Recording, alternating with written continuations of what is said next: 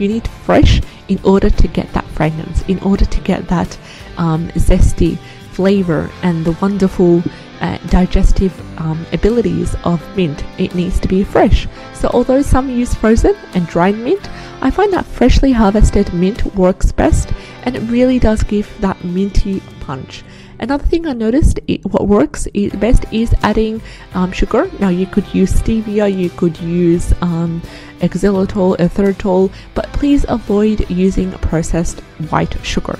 So in this way, you add your sweetener during the steeping process, as it allows for the sweetness to develop its flavor better into the tea. And Moroccan tea is best served hot in traditionally beautifully designed gold cups. I'm not a big fan of gold, so instead I like to enjoy my tea in a silver cup. Moroccan tea has amazing benefits for the physical and mental benefits. Since trying it for the first time at the home of a lovely Moroccan neighbor, it has become a family favorite. For a precise recipe for making the traditional Moroccan green tea, I'll link a video below in the comment section below for a simple guide. It's a video by the wonderful Alia, who has a channel where she talks about recipes and tips on cooking Moroccan food, Moroccan drinks as well. And she has a lovely video talking about Moroccan mint tea in brief. But here I'm just going to talk about the ways to make it, my experience using it, and a couple of really important benefits that I want you to be aware of. So there are different ways of brewing this wonderful Moroccan green tea.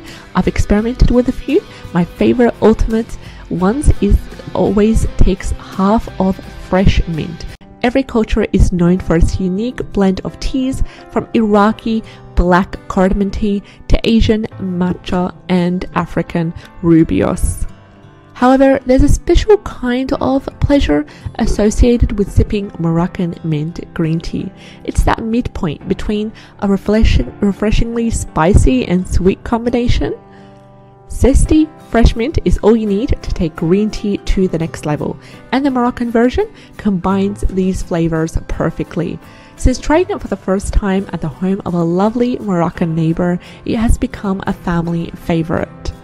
For a precise recipe for making the traditional Moroccan green tea, I'll link a video below. And Moroccan tea is best served hot in traditionally beautifully designed gold cups.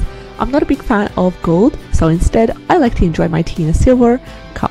Moroccan tea has amazing benefits for the physical and mental benefits. Green tea is renowned for its detoxifying effects and antioxidant properties. And when you combine that with mint, what it really does is it aids in digestion, and it helps in boosting the mood and boosting concentration as well.